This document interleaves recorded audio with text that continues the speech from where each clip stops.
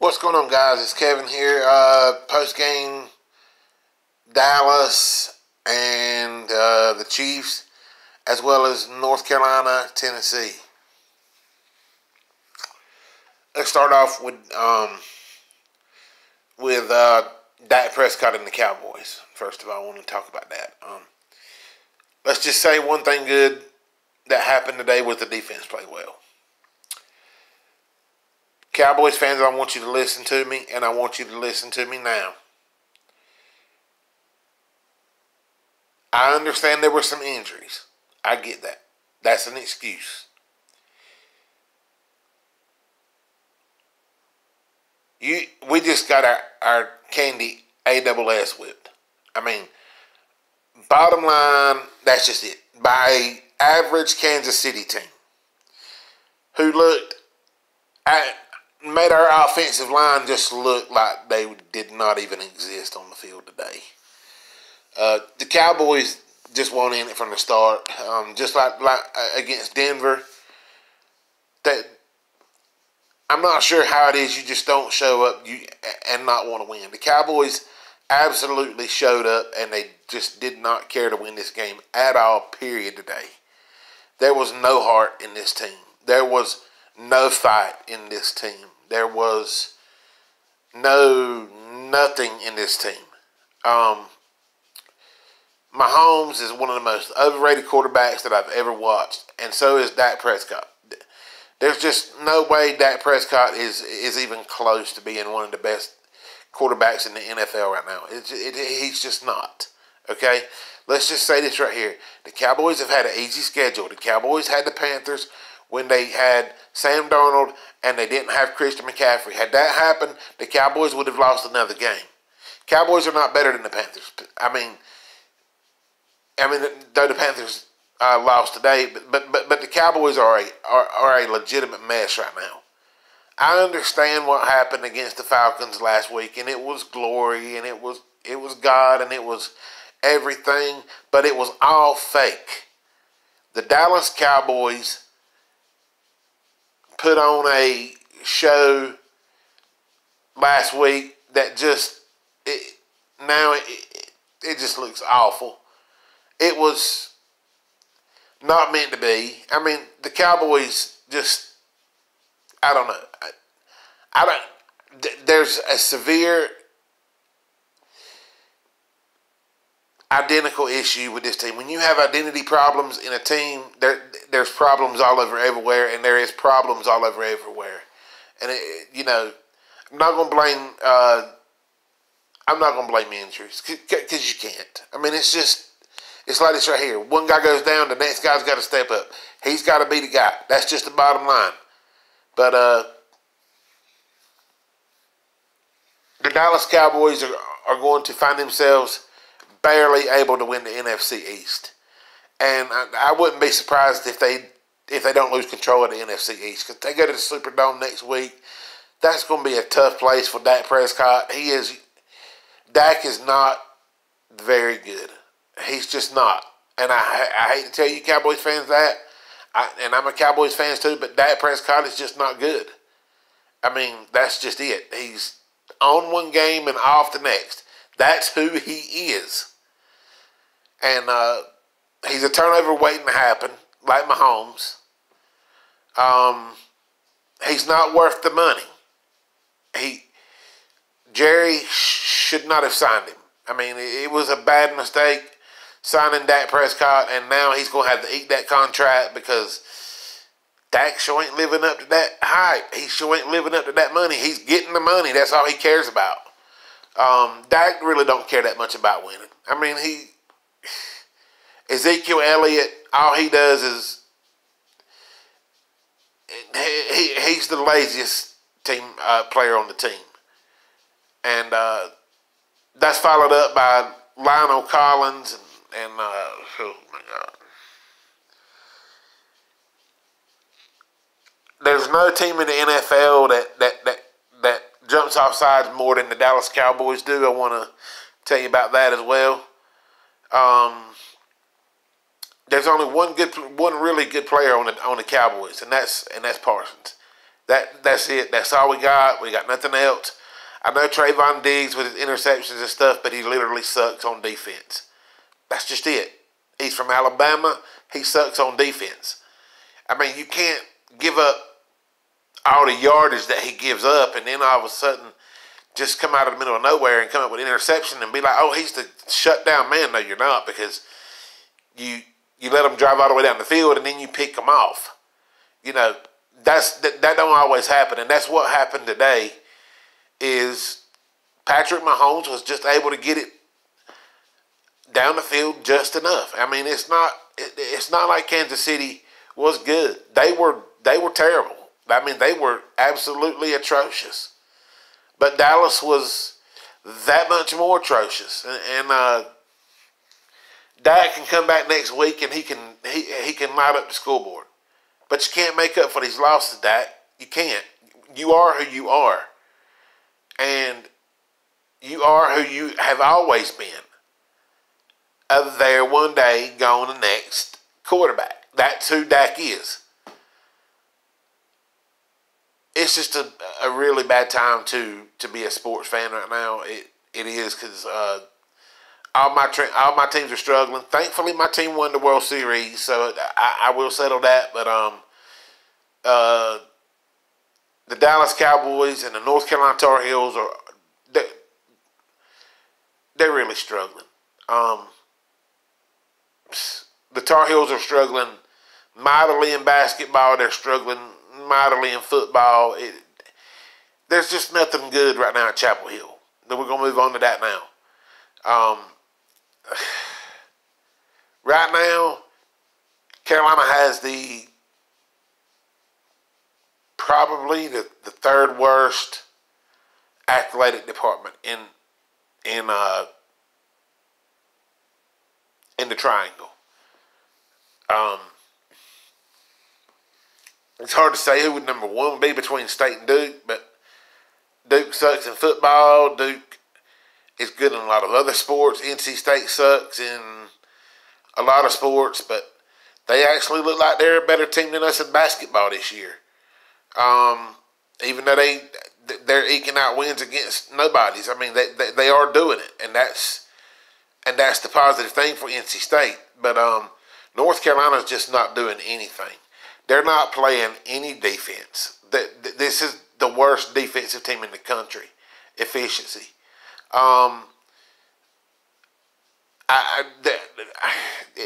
This team is not going to a postseason tournament. I'm sorry. It's just not going to happen. They're not good enough.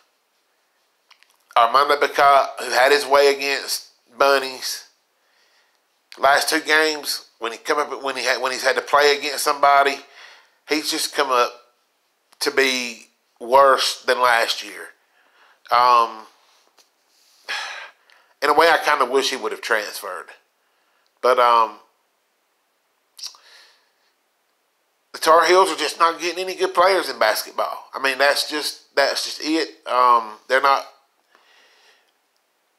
Obviously, next year it is going to be much better in football, but I'm not quite sold on that yet. I need to see more. I don't want to see more Jacoby. I need to see more out of Drake May, because Mac didn't draft a quarterback next year. He did not do that. So it's either Sam Howell stays or Drake May's going to be the quarterback. And if that's the situation, then Carolina may have a quarterback problem at Chapel Hill next year. And they may be not very good on offense. I think they'll be a little bit better on defense. Maybe just by a little bit. But they're really not a good team. They are a really terrible basketball team right now. And they're at best upper lower part of the ACC. There's absolutely nothing looking good for the Tar Heels. I mean, they don't have a big guy. They don't have anybody can shoot the ball. When Kerwin Walton gets the ball, they're double teaming him, and that just takes your best shooter out of the game. And that's when Caleb Love has to step it up, which he's not done, and he may actually be the worst point guard that I have seen in my life at Carolina. Um, the Tar Heels are just like they were last year. They are a turnover machine. They will, and they did have a little bit of defense last year because they had Garrison Brooks, but they really missed Garrison Brooks, guys. I mean, losing Garrison Brooks was big to the Tar Heels. I mean, there's no doubt about that. If we had Garrison Brooks, I think we would have won one of these games.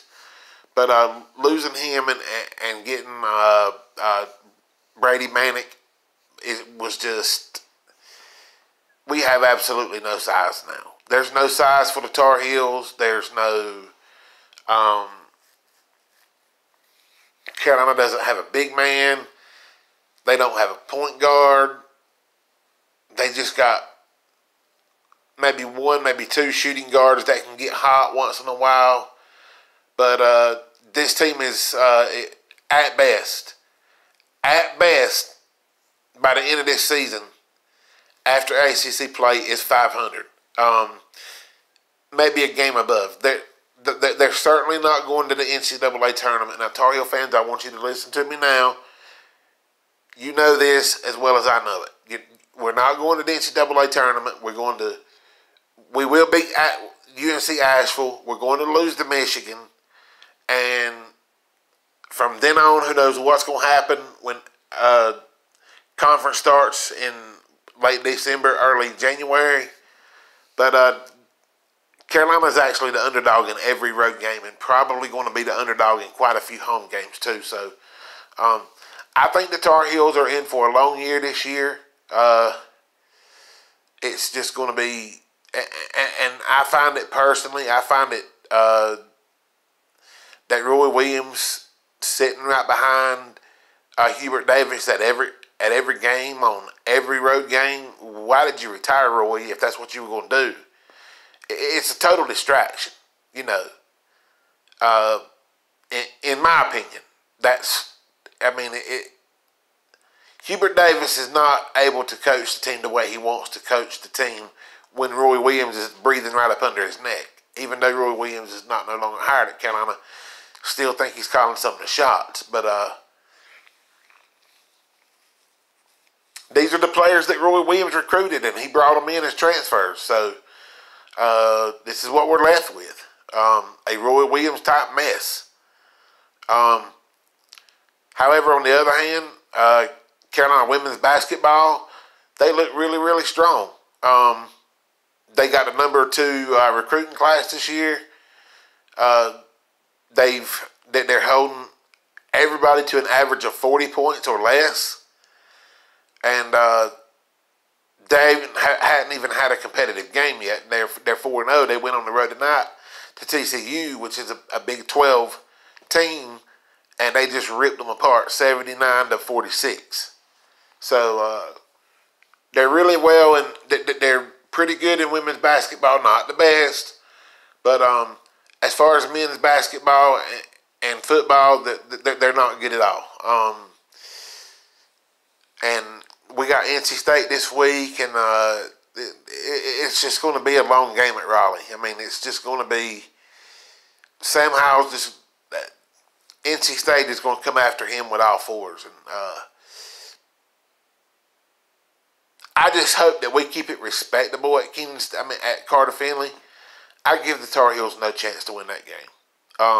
State's going to be too roused up. They're going to be wanting to win the ACC, get the ACC title game. I think there's just way too much on the line for them to lose to a team like the Tar Heels. It's just, but Carolina is bowl eligible, but it should not be a good bowl they go to. It's going to be a very, very low bowl. And that's not the standard at Carolina. I mean, we need to win football games. it looks like that we're just going back through the Fedora years all over again. The Mac is back thing, that's gone. That's done. We need to stop that nonsense. You know, Mac is not the coach that he was in the 90s. I thought he could be, but he's not.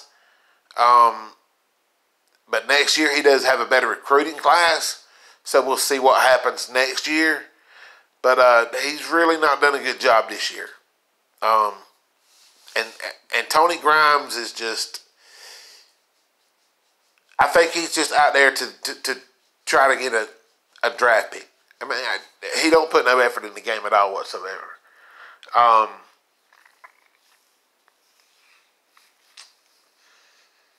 It does look like it's going to be a long year to be a Tar Heel fan, unfortunately.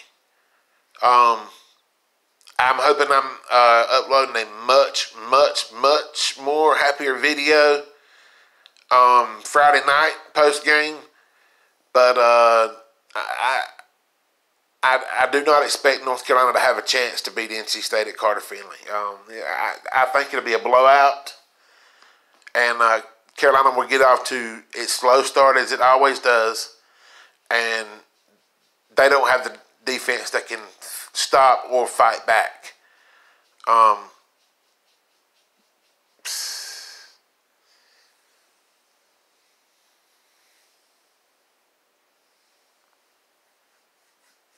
But anyways, guys, that's pretty much all I have to say.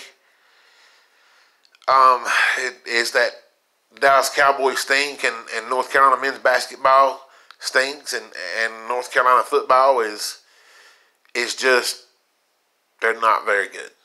All right, guys, we'll talk to you later. If you like what I have to say, if you like my video, hit the subscribe button, hit the like button, and we will talk to you later.